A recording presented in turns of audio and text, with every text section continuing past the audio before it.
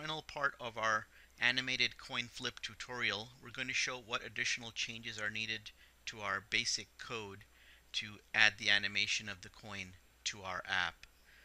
As a reminder, our app now has this brief amount of animation that shows before displaying heads or tails on the coin. In the last tutorial, we added this Sprite class to our code, and we're not going to change that at all.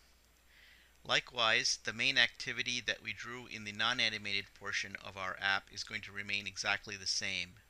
We're just going to make some modifications to this coin view class to add some code to incorporate the animation. The first thing we're going to do is we're going to add some state variables and some constants. This first one, frames of animation, shows the number of frames of animation we're going to show each time the coin is flipped. Since we have 6 frames in each rotation, using 30 frames of animation will allow us to show this coin being flipped 5 times before it finally lands. By increasing this number from 30 to a bigger number, we can increase the amount of time that the animation shows on the screen. Next, we're going to create this constant called Sprite Sheet columns and set it to 6 because our Sprite Sheet has 6 columns. In this coin sheet bitmap, we're going to store the bitmap that you see here. And in this Sprite coin variable, we're going to contain the Sprite version of this coin. In this drawable folder, we have imported this coinsheet.png file that we're going to use as our Sprite sheet. We're going to convert this PNG file to a bitmap in our code. If you're looking for this, you can either find it on the internet. It is also going to be attached to the same lesson page where this video can be found. Alternatively, you can use any coin sprite sheet that you have legal access to. In our initialization method, we have decoded the coin sheet into a bitmap in the exact same way for the heads and the tails pictures. We've also created a coin sprite which we're going to use throughout our app.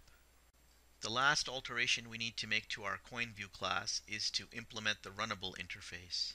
The runnable interface requires only one method to be written, which is this public void run method that you see just below the variable definitions. The advantages of using the runnable interface is that any code that you put in the run method runs in a separate thread than the user interface. In our app, having the animation separate from the user interface is perhaps not that critical because once the user presses the flip button, he or she will likely not press it again until the heads or tails is shown on the coin. However, if you're designing a video game where the action is fast and furious with the buttons while the sprites are moving, it is essential that the animation take place in a different thread than what controls the user interface. We want to call this run method now each time the user presses the flip button. In our flip method call, we have added this run method call as the first line. So in the main activity, just to follow the action, when the user presses the flip button, it will call this onClick button listener.